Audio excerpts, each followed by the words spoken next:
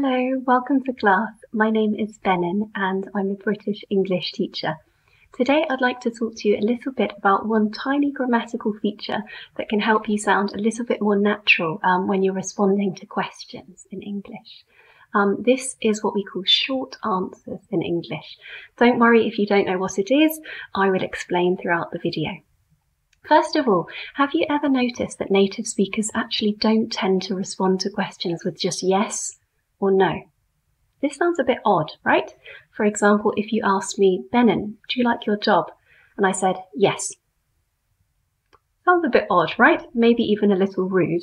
Or if you said, for example, Benin, are you good at maths? I just said, yes. Again, it sounds maybe just a little bit too short, a little bit rude. So what would sound better here then? This is where the short answers come in. What would sound better is if, when you asked me, Benin, do you like your job? I said, yes, I do. Or if when you asked me, Benin, are you good at maths? I said, yes, I am. So this little I do, I am, is our example of a short answer. How do we make these short answers then? Well, we make them by taking the auxiliary verb from the question and repeating it in our answer. To remind you, auxiliary verbs are helping verbs in English, and they include things like to be, to have, to do, will, and all of the modal verbs, so things like can, could, should, must, etc. So we will take that auxiliary verb and repeat it in our answers. Let me give you some examples now with the different verbs. We've already had to be. For example, are you good at maths? Yes, I am. We identify to be and we put it in our answer, or we could say, no, I'm not. We already had also the example with do. Do you like your job? Yes, I do. Or no, I don't. We take the do and we repeat it. It's the same with the auxiliary verb have. For example, we could have something like, have you eaten yet? Yes, I have. No, I haven't. We just repeat it. It would be the same with something like will. For example, will you go tomorrow? Yeah, I will. Or no, I won't, for example. And of course, the same with the modal verbs. For example, can you swim? No, I can't. Or yes, I can. Okay, so we're taking those auxiliary verbs and reusing them. One little point to be careful of here is that we need to be sensitive to tense. For example, if we have to be in the past, was it a good party? We need to say, yes, it was, or no, it wasn't, right? So we change the tense.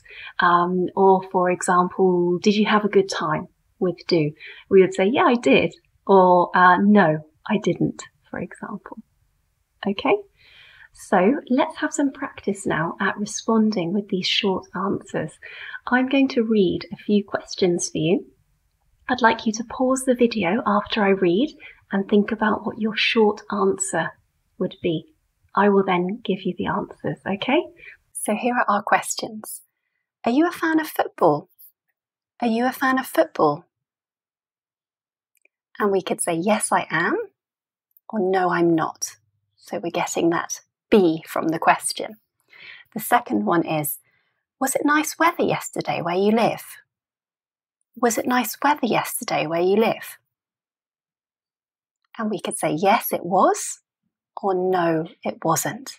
Again, we're taking be, but changing the tense. The next one is, do you like learning English? Do you like learning English? And we could say, yes, I do, or no, I don't. Okay, we're taking do this time. The next one is, did you have a good weekend last weekend? Did you have a good weekend last weekend? And we could say, yeah, I did, or no, I didn't. So we're taking do and changing the tense. And the last one is, will you take some time off this year? Will you take some time off this year? And we could say, yeah, I will, or no, I won't. So we're taking will. So that's our practice. To recap then, we should kind of avoid saying just yes or no in English. It's much better to have this short answer repeating the auxiliary verb.